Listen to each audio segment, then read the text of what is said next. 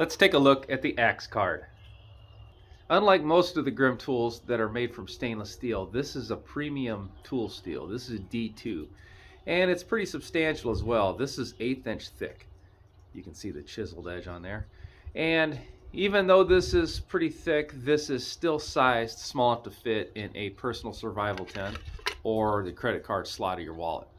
So this is a small tool, and it's got a couple different ways to hold it. I've got a finger groove here as well as a finger slot in the back. This is a chiseled edge, so that means the edge just comes in from one side. So I mentioned our primary edge here, which is a chiseled grind, and this is going to work great if I was doing any type of planing. So if I was trying to make something flat with this tool, or if I was using this similarly to a chisel to take a notch out. This bottom edge is what I would use if I was just shaving something down. So if I was using this strictly as a knife, this bottom edge is what I would use. You've also got this cool contour to it. So you see this transition piece. So a couple different angles intersect here.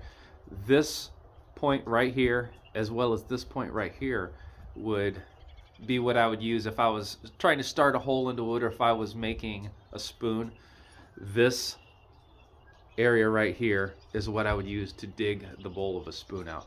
Now, because of the grip configuration of this, if you're using this by hand without having this lashed to a stick, this is how I use it. And my thumb rests on the back here, so I don't want this spine overly sharp, but just a little touch up would be all that's required to be able to use this for a ferro rod.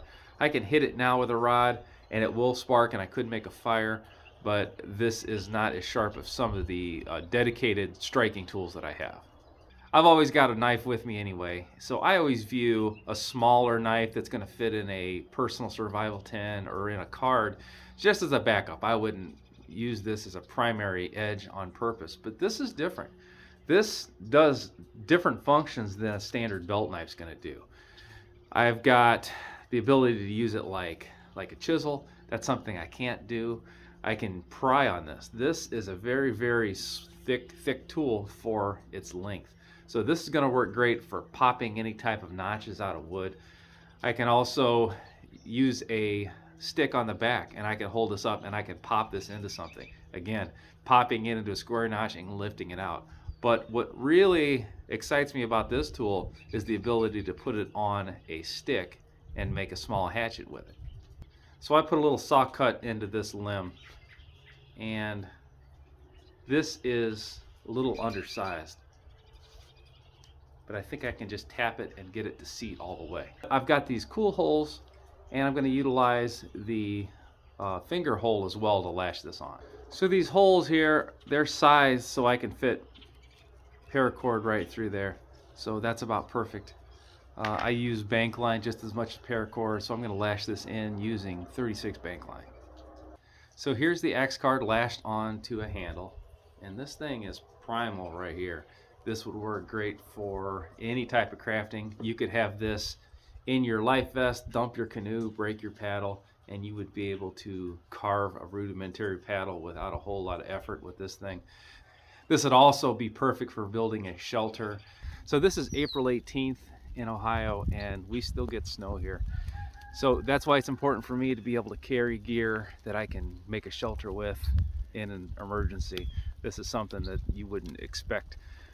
So with this axe card tied on a stick here, I'm going to be able to de-limb small trees like this, and that's going to help me get straight poles and make a lean-to.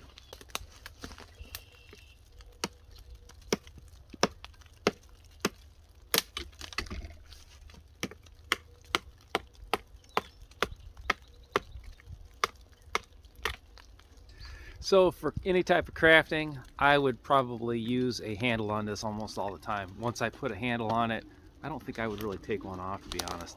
I can use this, just skin bark.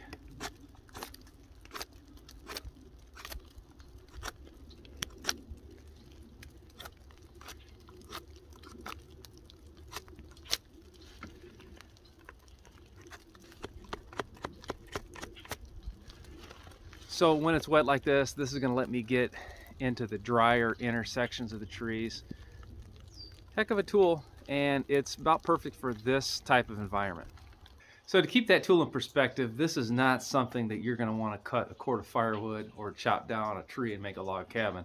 But this fits in your pocket. And when you put it on a stick like this, you can really amplify some force to it. This is definitely puts the odds in your favor when conditions get bad. So you can also orientate the axe tool and the blade out configuration. And in this case, it's almost like a long handled chisel. So this is going to give me a little better work area. It's going to be a little safer for me to use. This would work in this situation to break through ice. You'd have a heck of a time doing that with just a sharpened stick.